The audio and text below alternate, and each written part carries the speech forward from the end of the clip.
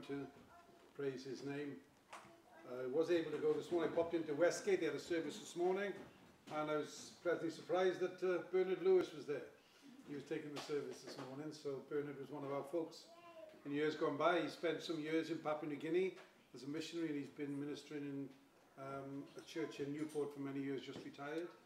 So it was good to see Bernard. He did say in the service that he checked with whoever the authority is up there if he was allowed to travel, and they said, well, it's your job, it's what you do, so you're able to travel. So he travelled down from Newport this morning and is travelling straight back after the service this morning. So it was good to be able to share fellowship there this morning with him. On Wednesday we meet, we have our prayer meeting and Bible study normally at 3 o'clock in the afternoon. Well, this Wednesday we'll be meeting and we'll be having a time around the Lord's table, just because it's probably a bit easier at the moment. If you decide to come on Wednesday, just take a little bit of bread with you. We can supply the wine, but if you bring your own bread, then we can gather together around the Lord's table. And that's at 3 o'clock on Wednesday afternoon. Next Sunday we'll be back here as same time, 3 o'clock in the afternoon. So that's next Lord's Day. Just for our prayers, as many of you will be aware now, that Gwyneth was rushed into hospital on Tuesday. She had been violently sick, but they say that she's got a bleed on the brain, and she was quite poorly, certainly the first 2 days.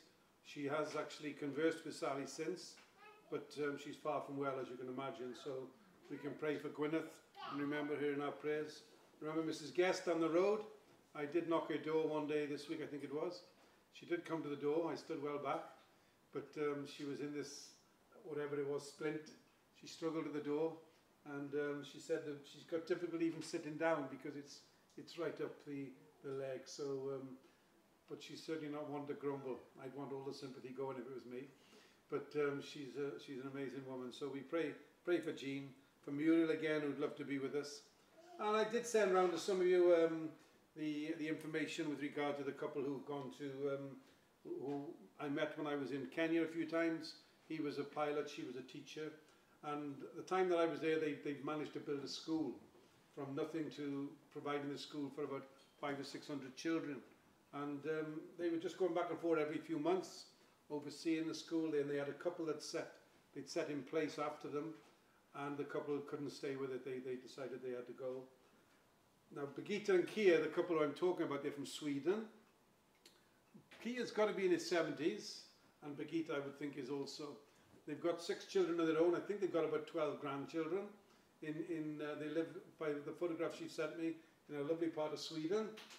And yet they've had to go back to Kenya to help to sort out the school now. Now that's a couple in their 70s. They travelled to Kenya in January, and they're staying there until March. I started to send out an email. It all went wrong, and I started to type out something, so I just sent the pictures at the end. But what I was saying on there was, at the end of the thing I was sending out, I said, well, that couple have got more faith than me. To actually go to Nairobi and to travel out then to Lokichogio in this climate. They met Stephen en route, the man that we sent some money off to last year to be able to build his house. He thinks he's got this wonderfully big house now, and if you looked at the picture, it's like a shed. But he's got 5 children, and they spent a bit of time with him, had a meal with him. And so it was nice to be able to pick up that information. If you wanted it, I haven't sent it to you, and I can try and send it to you. And that's about all the announcements, I think. So we'll come to God in prayer. Let's pray together. Father in heaven, we come to you, we approach you this day in none other name than the name of your Son and our Saviour, the Lord Jesus Christ. We can approach your throne boldly, we can come into your presence. Although we could reflect on a week and feel that we are certainly inadequate to come before a holy God. And yet we come not in our own merits, we don't come in what we feel we have achieved, but we come through the very merits, the very righteousness, and through our advocate of the Lord Jesus Christ. So we come and approach your throne through him this day. And our desire is, with all the difficulties, with all the strangeness of our times and the gathering together, our desire is that we'll worship you this day.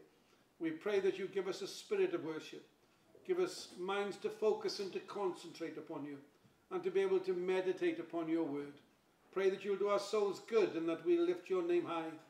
And as we feel somewhat restricted in our worship, We pray that you'd accept it in your very sight, even this day. We thank you that there are those seeking to do similar things throughout our county, throughout our land, with all the restrictions, still seeking to worship you, for which we give you thanks. We thank you for Bernard this morning. Pray that you will bless him and guide him and Linda in their future as they look to the next phase in their lives. We praise and thank you for your goodness to them over the years and the way you've kept them. We've been reminded already, Lord, of those in far off fields. We've thought of Stephen there in Kenya and the work that he's seeking to do. Pray that you'll guard him from the COVID, guard him from the dangers that are around him, and that you'd use him and bless him in that particular vicinity. For Birgitta and Kia, we're amazed that they're willing to go at their age and to be willing to put themselves under so much danger so that they can help to support that school there in Lokichoki. We pray that you'll be with them, protect them and keep them, we pray. And as we come back home, we think of our own land, we think of the decisions that are being made now over this weekend. And we pray that you'll give much wisdom to those that lead us and those that guide us.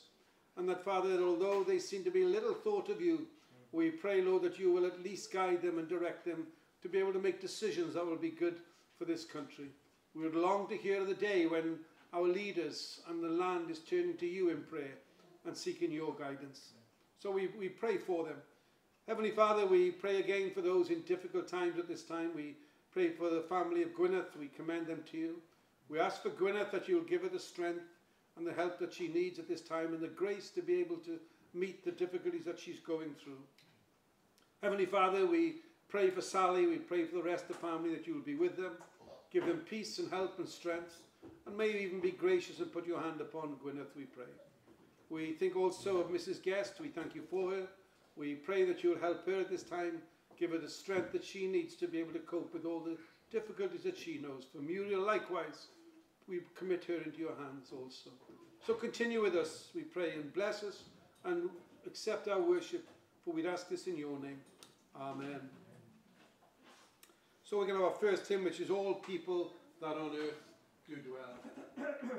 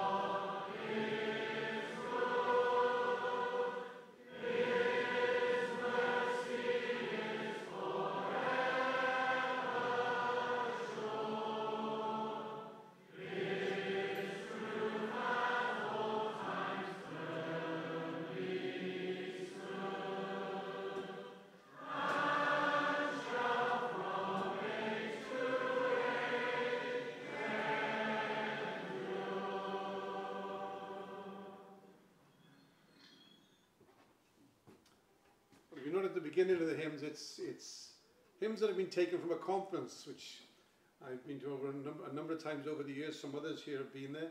It's to Aberystwyth. They take over the university, and the Evangelical Movement of Wales, they hold a conference there. There's probably about 1,400, I suppose, go to it. I don't know if any of you noticed who was leading the singing there. You could hear the singer in the background was Bernard. So and Bernard I saw this morning, I'd forgotten that when I checked the tape. He's obviously on the platform leading the service, and he's got a distinct voice. Must be a Pembrokeshire voice. So if you could hear a voice then over the singing, it was Bernard himself, which I'd forgotten. So there we are. We're going to read from Exodus in chapter 32, continuing the events surrounding the life of Moses. Moses has been up on the mountain. He's gone back to have dealings with God. And in verse 15 we read these words. And Moses turned and went down from the mountain, and the 2 tablets of the testimony were in his hand. The tablets were written on both sides, on the one side and on the other they were written. Now the tablets were the work of God, and the writing was the writing of God engraved on the tablets. And when Joshua heard the noise of the people as they shouted, he said to Moses, "There is a noise of war in the camp." But he said, "It is not the noise of the shout of victory, nor the noise of the cry of defeat, but the sound of singing I hear." And so it was, as soon as he came near the camp, that he saw the calf and the dancing. And so Moses' anger became hot, and he cast the tablets out of his hand and broke them at the foot of the mountain. Then he took the calf, which they had made, burnt it in the fire, ground it to powder, he scattered it on the water, and he made the children of Israel drink it. Moses said to Aaron, "What did this people do to you that you have brought so great a sin upon them?" So Aaron said, "Do not let the anger of my Lord become hot. You know the people, that they are set on evil. For they said to me, 'Make us gods that shall go before us.' As for this Moses, the man who brought us out of the land of Egypt, we do not know what has become of him." I said to them, "Whosoever has gold, let them break it." And so they gave it to me. I cast it into the fire, and this calf came out. Now when Moses saw the people were unrestrained, for Aaron had not restrained them, to their shame among their enemies, then Moses stood in the entrance of the camp and said, "Whoever is on the Lord's side, come to me." And the sons of Levi gathered themselves together to him.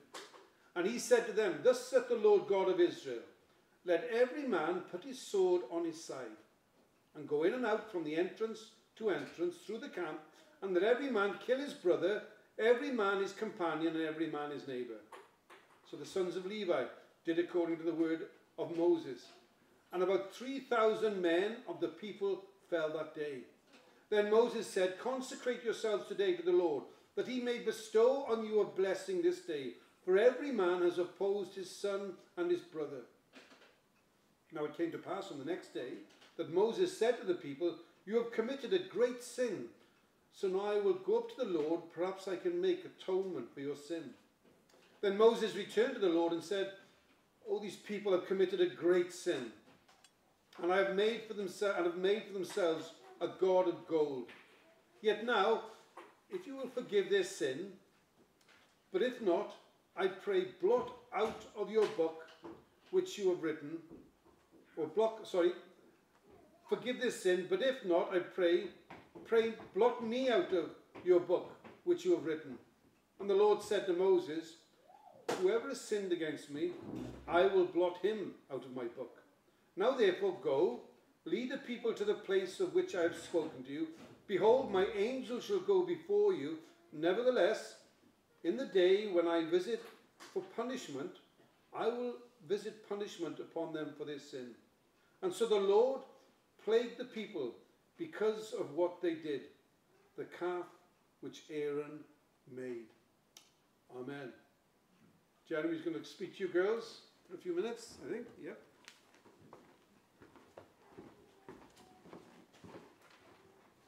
Swap your hand out.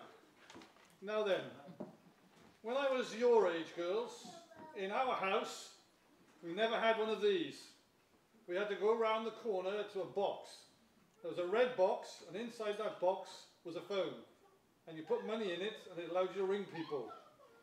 But then as I got a bit older, my parents got one of these. Now, I don't think you girls would like one of these phones, because you've got to use your finger, not doing this. You've got to turn the dial. You've got to do this. But our next one, that's more like the phones we have in our houses today. They're small, you can pick them up, you can take them around the house, and you just push buttons. But you know, they've got even further than that. They've got phones like this, where you can now phone anywhere, at any time, to anyone. And do you know what, girls? None of my children use house phones. None of them. I don't know whether you girls use house phones. No? Nobody uses house phones. They all use this as their phone. And that's all they use. The big problem with phones is that sometimes when you ring people, they're out. So you can't get in touch with them. Sometimes if you ring a house phone, it's busy. I've rung your granddad a few times and it's busy. So I can't get through. Sometimes the person on the other end sees who it is and won't answer the phone. So they won't talk to you. And that's hard if you want to talk to someone. If they're out, or they're busy, or they won't speak. The wonderful thing about God is when you want to talk to him, he's never busy. When you want to talk to God, he's always there. And when you want to talk to him, he always listens and he always answers. So whether we're in school or at home or out playing with our friends, we know that we can talk to God at any time. He's never busy, he's never out, and he always listens and he always answers.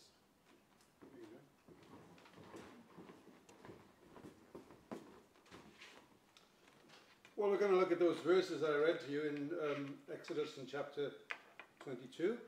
Exodus chapter 22. 32 even. Sorry, Exodus 32. And what we're going to be doing this afternoon, we're going to be asking this simple question: who is on the Lord's side? Who is on the Lord's side? We're going to think about three things.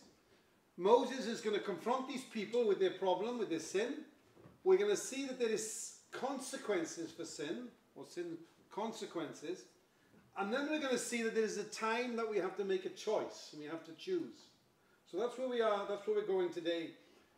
Exodus chapter 25 through to chapter 31 was about God giving Moses the commands on how he was to be worshipped, to give them the 10 commandments and so forth. How they were to work these things out. And we said that very early on we find they rebel against the commandments that God has just given to them. Already they seem as if, last time we saw, they've started breaking the first 2 commandments. They've made an image, they've made a golden calf, and they're worshipping through a golden calf. And so already they're going against God. There's idolatry, we call it, in the camp. And idolatry was going to dog the children of Israel all through the history. Everywhere they went, they seemed to get sucked in to what was around them and what was happening in the day. And here we have their first act of worship after God has given Moses the directions in which they should go. They've already gone the wrong way while Moses has gone back up to the mountain. They've already made a graven image. So we got, first of all, we see Moses' confrontation. Moses up the mountain. God has told him what's going on down below. He's got the 2 tablets with the 10 commandments on them. He starts his descent down the mountain. En route, he meets up with another man who has been waiting for him. His name is Joshua. Now, Joshua has been waiting 40 days and 40 nights somewhere on the mountain waiting for Moses to come down. And this man is some man, this Joshua. You read about him later on in the Bible. Very faithful man. Diligent in the things of God. He was a man who could wait 40 days and 40 nights on his own on a mountain for Moses to come back down. The people couldn't wait. They got fed up waiting for Moses. They decided to take things into their own hands. We're thankful for the Joshuas in this world. We're thankful for those who wait patiently. For those who have patience to wait and to trust in God. So as they descend down the mountain, Moses and Joshua together, they come down and they begin to hear noise because there's a great activity going on in the camp. The people are so-called involved in some kind of worship. Joshua hears the noise and he thinks to himself, what he says to Moses, that sounds like there's a war going on down there in the camp. What's all the noise? Moses says in verse 18, there's no war. He says there's singing in that camp. And he's basically saying the singing I fear is not the singing and the things that we want to hear. In verse 19, we find that they come in sight of the camp. The two of them are coming down the side of the mountain. And we see they suddenly get this image before them of this golden calf. Just had the 10 Commandments given to them. Just been told you shall not worship any other god. You shall not bow down to any graven image. And already the children of Israel have this golden calf before them. So in verses 19 and verses 20 there, he watches them. They're paying homage. They're dancing. The word that was used earlier was they were playing, which has sexual connotations to it. There was some kind of, debased involvement which was going on around that particular idol. Verses 19 and 20, Moses' reaction. He sees for himself what God has told him was going on, and he's got the 2 tablets of stone, and he throws them to the ground, and they break, as he's horrified by what he sees. Verse 21, he uses this term, their great sin. 3 times in this section he uses that term. He sees their great sin, and he's actually horrified by it. He sees they've turned away from God. He sees that they're breaking God's law, and they are deserving of any judgment that God would pour out upon them. And this is a strong reaction. He throws down the tablets of stone.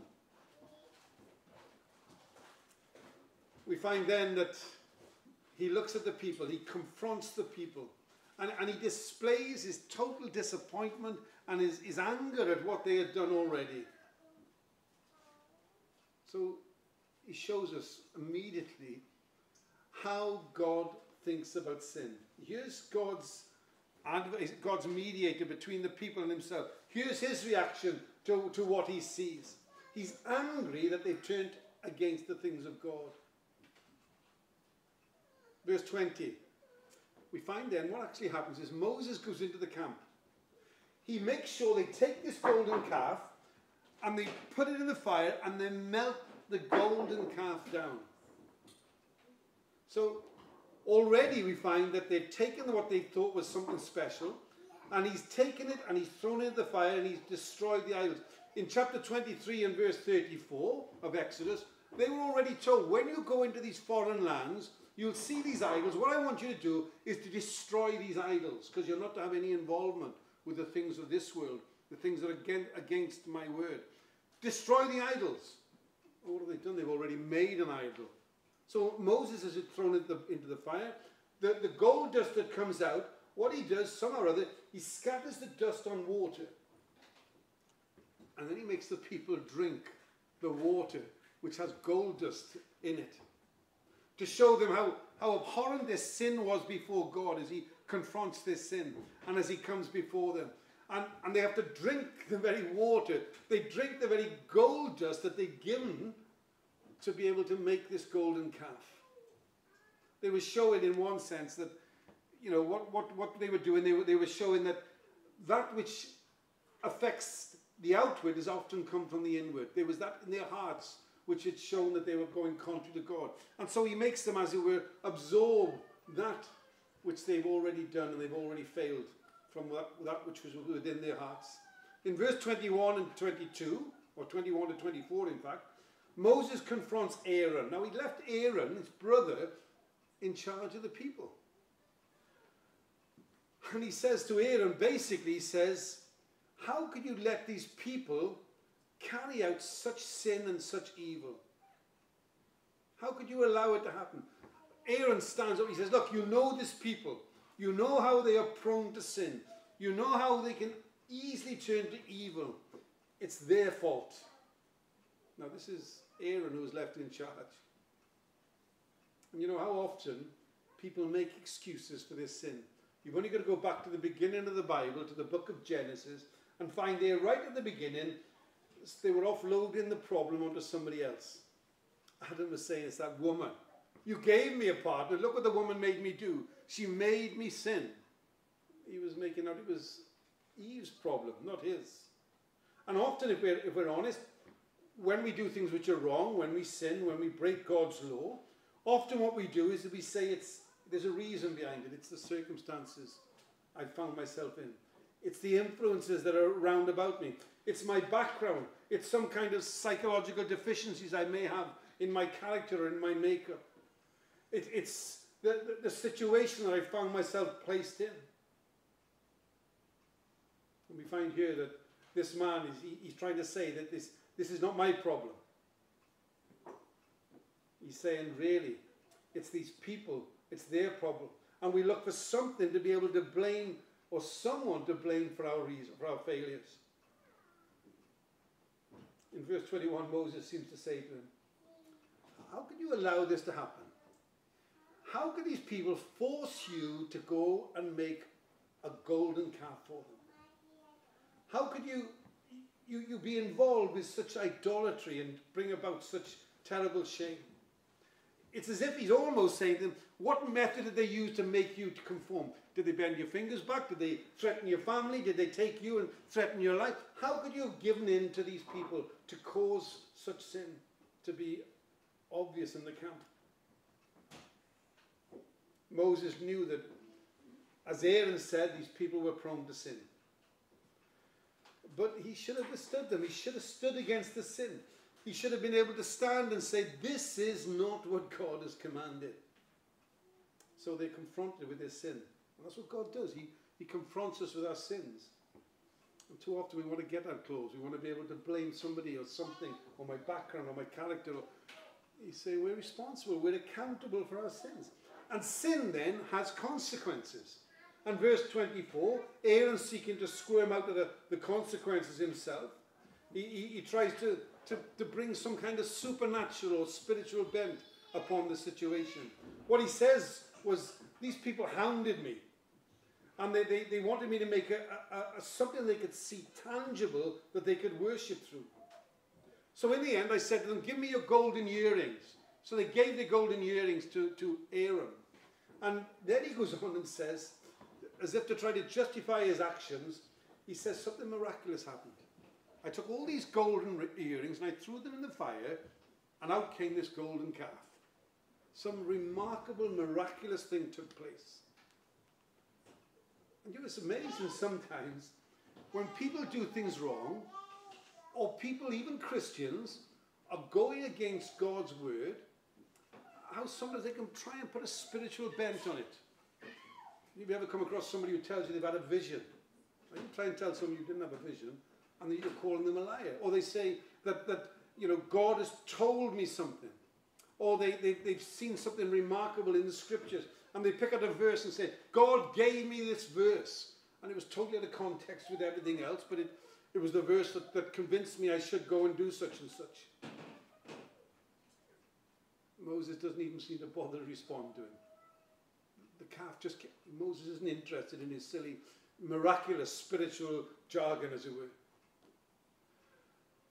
People make excuses, don't they? We try to find reasons and answers, and you know, someone commits adultery, and it's always their partner's fault, isn't it?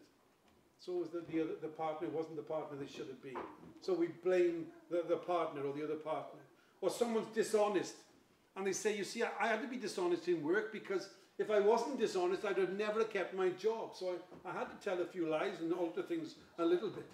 Or someone says, I'd love to be committed to the Christian faith and be more committed to the work of God, but somehow or other there's these other things. I've got family, I've got friends, I've got things, and all we've got these excuses and excuses, just like Aaron. We're told one day we'll stand before the judgment throne. One day we're going to stand before God himself. And do you know what? We could stand there, we could bring with us a pile of literature that we could plant as excuses for why we acted as we did. But how will they stack up before a holy God? Because God is a God of justice. He's a God who will judge sin. There's consequences to sin. Verses 25 and following, Moses had already made them drink the water with the gold dust in it. And he shows how ridiculous it was to worship an idol that now you're drinking. How powerful was that idol that he allowed you to melt him down? Moses is back. The mediator now is back. The mediator has been away, but now he's back. The mediator has come to them, and now they feel at least we can see Moses now.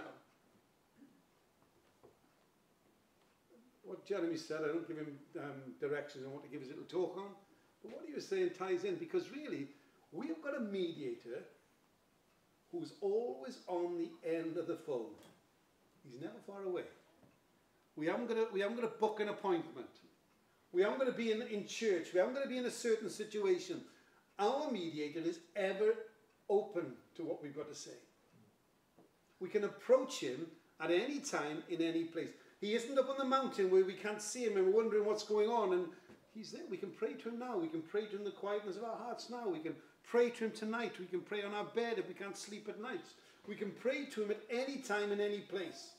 Because we have a mediator between us and God. It's not Moses. 1 Timothy chapter 2 and verse 5 tells us, there is only one mediator between God and man, and that is the man Christ Jesus, the only mediator. 1 John chapter 2 and verse 1 tells us, our hope is found in Jesus Christ. Even if we sin, we have an advocate with the Father, Christ Jesus. So there's consequences for sins. God will judge sin, but actually he's judged sin in his Son, the Lord Jesus Christ. We have an advocate. We have a mediator with God, and that is the Lord Jesus Christ. He never goes away. He never leaves us, and he never slumbers, and he never sleeps. Now, as you get older, as you find out, Jeremy, as you get older, in the afternoon after dinner, sometimes you're gone, aren't you? 20 minutes, mouth open, head back, and you're gone to sleep. And the children, if they come in, well, Granddad's, he's in a different world for a few moments. Because I've nodded off. Our mediator never slumbers, never sleeps. He's never up on the mountain, he's never out of sight, he's never so far away he isn't sure what's going on. He knows all that we need and all that we require. So these people, they were involved in this frivolous, this wild, silly performance of worship. They'd forgotten the holiness and the majesty of Almighty God. They'd moved away from the reverence they should have shown towards their God. And they're involved in some kind of silly worship. And there'll be consequences to that. And it will require that they'll have to make a decision. There's a time or a day to choose who we're going to serve. Moses, here was the moment he was saying you need to make a decision, verse 25 to 29. He says in verse 26, he says this, whoever's on the Lord's side, come to me. So here he is, probably up on a mounted piece of ground, the thousands of people around about him. Now he said, whoever's on the Lord's side, you come and you stand by me, be on my side. A little later in Joshua chapter 24 and verse 15, this godly man Joshua. Now he's leading the people of Israel now into the promised land. He's going to be the great leader.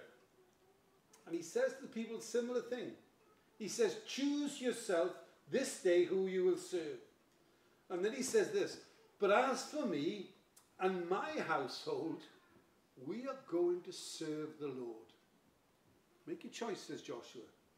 He'd heard Moses saying the same thing at the foot of Mount Sinai. Make your choice. Here was Israel's chance to repent and turn to the Lord, to avoid the consequences that sin brings. The time to choose. Are you going to obey God? Are you going to worship him? Are you going to keep his commandments? Are you going to go your own way in life, or are you going to follow God's way? Now, thankfully, over the history of this world, God has always had a remnant of people who have sought to follow him. Now, at times there have been great numbers. But other times in the history of the church, there's been a small number of people who've said, whatever other people are doing, whatever the mass thinking of the day is, we have chosen to stand by the side of our God. We've chosen to serve him.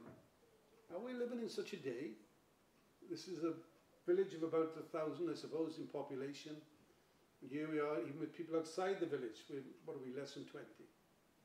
Because we are not living in an age when most people give time and thought to God.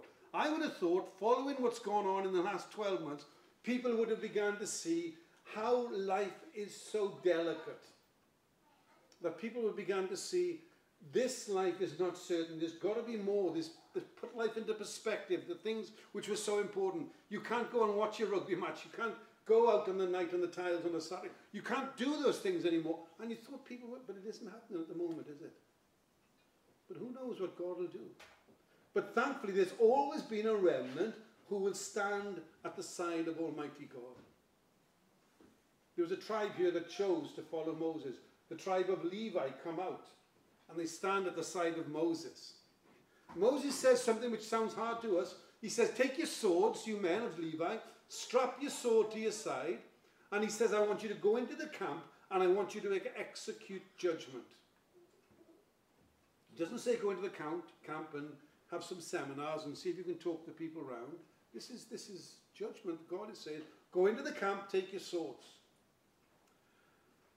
And he says, when you go into the camp, and I presume he could identify the people who were rebellious and who were the leaders and ringleaders or what have you, go into the camp, and you may find them, it doesn't say this, but I think, find the ringleaders, and they need dealing with. Now, verse 28, the Levites were to become God's instruments of justice. They were to put to death those who wouldn't stand by God, who wouldn't repent. Now, there's thousands down there. Thousands, probably close to 1 million. We're told 3,000 were put to death by the sword. Well, they could well have been the ringleaders. We're not told. But God is a loving God. He's a merciful God. But he is a just God, and there is consequences to sin. Paul later in 1 Corinthians chapter 10, and through verses 1 to 12 there, he says, he uses this whole illustration of what happened at the Mount Sinai, at the foot of Mount Sinai, to say how dangerous it is for people who know better to go against the things of God. Here was a huge test for the Levites. They were to go into the camp, and even if it was a blood relation, they were to execute him or her. Well, that took some doing. That wasn't easy. They were proving, no matter what was their natural inclination, they were to obey God. Make your choice. The Levites were to become the priests, the very tribe of the priests in Israel. They were showing their obedience to God, and it was going to override everything else which was natural to them. Verse 30, now Moses as the mediator, as the advocate, he reminds the people again, this term, of their great sin. This is no trivial thing. This is a great sin. Already God had brought a measure of judgment upon the people here.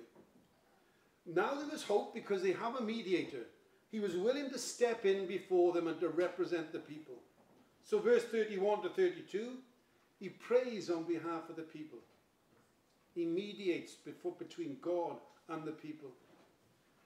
And remember, Moses hadn't done anything wrong. He hadn't sinned. But he's pleading on behalf of the people. He doesn't shy away from the severity of what this was. Again, he's saying, they have committed a great sin. But now he pleads for God's mercy and God's forgiveness. Now they deserved, the whole tribe were involved probably, the whole congregation I should say were involved. But now probably many of them have realized their sin. Some of them hadn't. But Moses was willing to step in where those people deserved judgment. He seeks to make atonement for this sin. It's as if he says, look, if justice has got to be satisfied, let it fall upon me. Bring it upon me. Blot my name out of your book. But let the judgment fall on me, he says.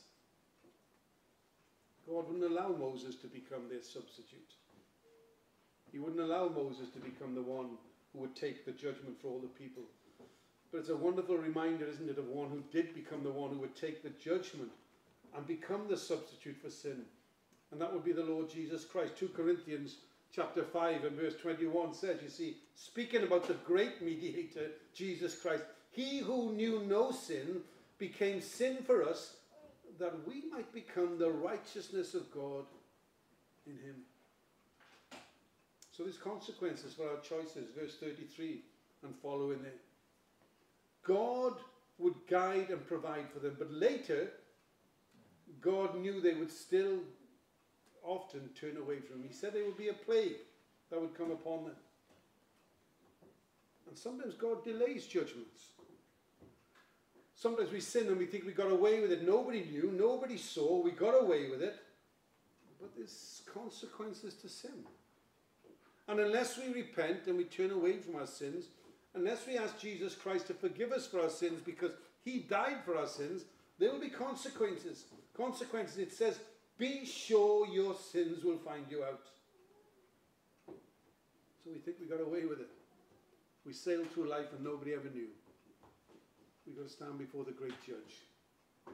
And we will have consequences. And those consequences may even be eternal consequences of judgment. Moses is saying here, who is on the Lord's side? It's the time for choosing. Now you can't choose what family you're going to be born into. You can't make that choice. You can't choose your friends. You can't choose your family. We say to children when they're growing up, you've got to make choices. Early on, the friends they make will have a great influence upon them in their lives, for good or for bad, won't they? So we say to the kids, be careful who you make as your friends. They get older, they have to make choices on their exams, which will have a great impact upon their future. University, work, or what have you. They make a major decision, who are they going to marry? Who are they going to spend their lives with? And these decisions, all the way through life, choosing what we're going to do are vital decisions. But here is the vital decision, the most important one. Whose side are we on? We may have come to a point in our lives, perhaps in days gone by, we heard the gospel. We heard that Jesus Christ, despite our failings and sin, Jesus Christ came into the world to die for our sins. And we heard someone telling us, preaching whatever it was, we could be cleansed and forgiven for our sins, not because of what we tried to do, but because of what he has done. We call upon the name, or we called upon the name of Jesus Christ to forgive us for our sins. And we've known ever since the grace of God in our lives. Someone challenged us by what they said, or what we read, or what we heard. Or perhaps we've heard things like that and we've halted between two opinions. In 1 Kings chapter 18 and verse 21, remember Elijah's up on the mountain there, and there's this great thing going on, again, idolatry. And Moses says, look, here's the choice. Are you going to follow Baal, that false god, or are you going to follow the God? Choose this day who you're going to follow. Some people come to faith very young in life. If you read about Timothy, we believe Timothy came to faith, and you read about him in the latter part of the New Testament. He came to faith by listening to what his mum had to say and his grandmum had to say. It says he sat on their knee and he heard the scriptures being read. And from a very young age, Timothy was a follower of God. Some were confronted with Jesus Christ to put their faith in him, and they found that the cost was too great. The rich young ruler comes to Jesus and he says, what must I do to get to heaven? Jesus says, well, keep the commandments. And I've done that since I was a youngster. And Jesus knew that was impossible. He said, well, I'll tell you what you need to do. You need to go and sell everything that you had and give it to the poor. And that would be the starting point. The Bible says he went away a sad man because he owned much. The cost was too great. He couldn't make that choice. People know there's a way to God, but there are two ways in this world. And Jesus in Matthew chapter 7 and verse 13 and 14 on the Sermon on the Mount there, he says this, doesn't he? He says, look, you listen to this. He says, enter by the straight gate, for wide is the gate and broad is the way that leads to destruction. And there are many who go in by it, because narrow is the gate and difficult is the way which leads to life, and there are few that find it. Jesus speaks of this fact that there is two ways. And people get challenged. And sometimes they stop and they think, there's the choice. Do I go with the masses? Everybody's going that way. Hang on, there's not many going this way and it looks quite difficult. Well, there's the choice. Jesus speaks of counting the cost before we follow him. Some people think it's too late. They feel they've neglected God all their lives. They haven't committed themselves to him. Why would God be interested at them at the end of their lives? Well, we've said it many times, the thief on the cross. He's coming to the last hours of his life. And he realizes. And Jesus doesn't say, you had plenty of opportunity. You've been in this world for whatever years. Jesus says, no. You look to me for forgiveness. Today, when you die, today you will be with me in paradise. There are those that seem to follow. And they've followed for a little while and they've faltered as we find they get involved and engulfed with the things of this world, like the sower, and the weeds come and take over their life. Or they're like Demas that Paul speaks about, who had forsaken him. Some think, I followed Jesus, I put my faith in him, but I faltered. And my life has been such a mess since I can't really expect him to have me in his kingdom. Well, all I'd say to people like that is to go and read Psalm 51. In Psalm 51, David remembers his silly sins, terrible sins, adultery, murder, and he pleads for forgiveness with God. Peter denies Jesus 3 times, and Jesus doesn't say, that's you out, 3 times and you're out. No. Jesus forgives him because he was truly sorry. So there's none too late. There's none who's done too many bad things. There's none too young to come to Jesus. And then others think, if I had to make this choice, I couldn't keep it up. If I said I was going to become a Christian, I couldn't keep it up because I'm not that sort of character. And I wouldn't have it. And you're absolutely right, and I'd be absolutely right. We could not keep it up. But we believe it's by the grace of God that we are what we are. And his grace is sufficient to get us through this life and to follow him. We believe we are responsible for the choices that we make, and we will be accountable for them. But also, we need faith to believe. And the wonderful thing about the gospel is, do you know, even that faith is given to us. We're told if we come to him, we have that faith, he's given us that faith. And he will turn none away. So the question we ask, who is on the Lord's side? Moses, well, he has to confront the people. He has to tell the people there are consequences to this sin, but he is saying there is a choice to be made. Come to my side, or go the side of the majority, the wide way. We're going to sing this hymn, which is Onward March, All Conquering Jesus.